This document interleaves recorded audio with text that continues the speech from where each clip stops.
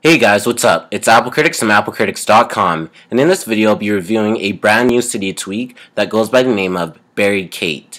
Now, BerryC8 is a new Cydia tweak, and it's the sequel to JellyLock, which was made by a very well-known developer. Now, this is like the part 2 to JellyLock. It's a very improved and enhanced version of JellyLock.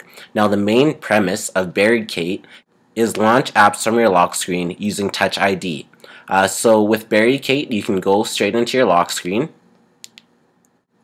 So you can choose how many apps you want on your lock screen. So I have 2. So I have settings and iTunes. So all you have to do is slide the app all the way down, and then you'll see it's green. And then all you have to do is put your finger on the home button, and then it'll take you straight on into the app.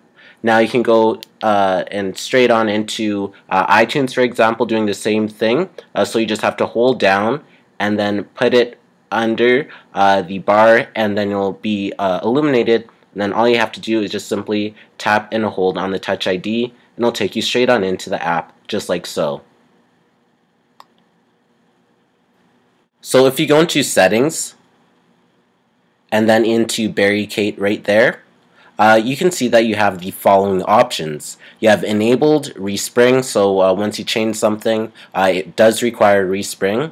You have app shortcuts, auto unlock, show badges, and you can change the opacity of the icons. So if you go into app shortcuts, you can choose how many app shortcuts you want. So you can have 1 all the way up to 8, and you can easily reset all the shortcuts at the bottom. So you can basically choose the apps that you want to be placed on the lock screen, and BerryC8 will automatically position them as needed from left to right, beginning with the smallest number of the app assigned. So that means the smaller number 1 will be the further left, and the higher the number, the further right it will be, which makes a lot of sense.